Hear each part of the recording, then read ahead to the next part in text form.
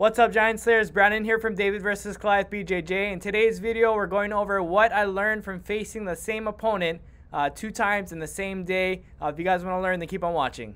Alright guys, so here's one of my gi matches in the brown belt division at NAGA 2019. And this opponent that I'm facing in the gi right now, I had beat him about a half hour prior to this match in no gi. And so here we go. Action starting here, slapping a fist bump, coming out with a low stance. And immediately my opponent's looking to pull guard. And I think that because I took him down in no gi, he knew I had a good takedown game. His coaches were, kind of advising him to pull guard. So right away he came out looking to play a strong guard game. So if there's anything you can learn from playing the same opponent twice is, watch how they start the match. And, if he's a strong takedown game, maybe you might not want to go there. And that's what my opponent opted to do. So here he is. Controlling my collar and my ankle, looking to set up a De La Riva. I was trying to kill his De La Riva hook and just not let him rotate around towards my back. Here I'm kind of posting on my left hand, looking for a knee cut pass. One of my favorite passes. And by the way, guys, if you don't have a strong knee cut in your game, I recommend it.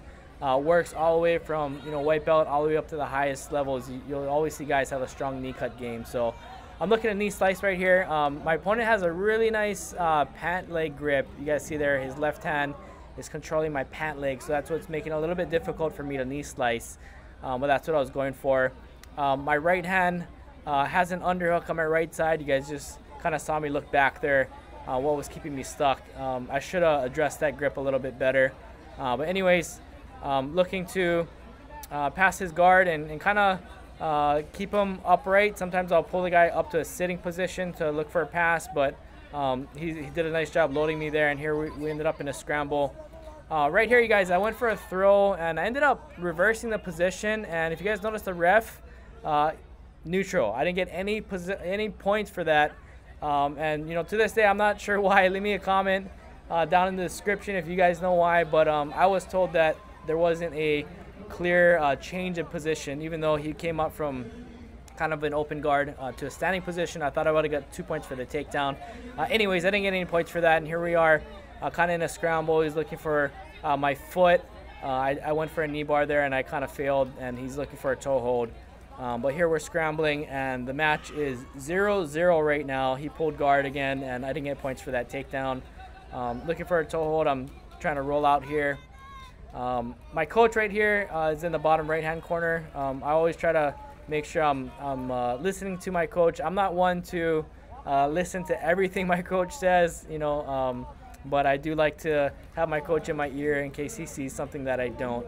Right here I'm looking for an ankle pick, looking to drive my opponent over. I did get him down to a hip right there.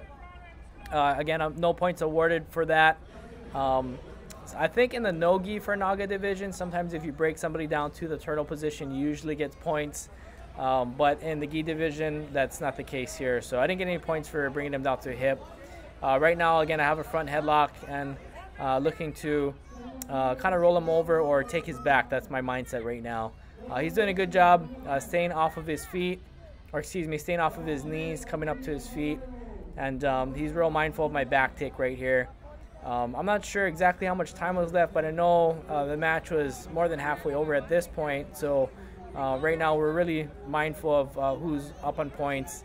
But again, my mindset, guys, is push the pace, push the action, because if it ever does go to the judges, which I don't like, I'm always trying to go for a submission, but if it ever does go to the judges, I want to make sure that it looks like I'm the one trying to press the action. So that's kind of what I had in mind here. But I did drop for a guillotine again.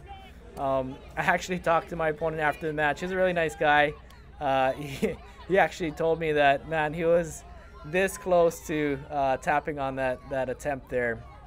But the ref's looking at the time right here, and yep, time expired. So I wasn't able to catch the guillotine. I was super close. Tough guy, tough opponent. That was a really fun match. But if there's anything, again, I can learn from playing the same opponent twice on the same day, it's that he's not always gonna have the same game plan. He came out the second time knowing that I had a strong takedown in the no-gi, so he's immediately looking to play guard and kind of establish his guard game there. So hats off to him. He did a great job, and you guys will see the ref's decision here in a second. But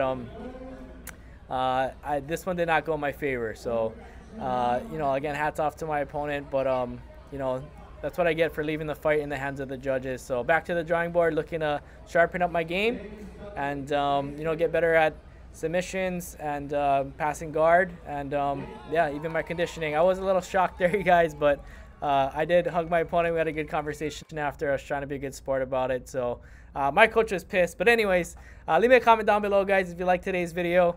And we'll see you in the next video, guys. Thanks for watching.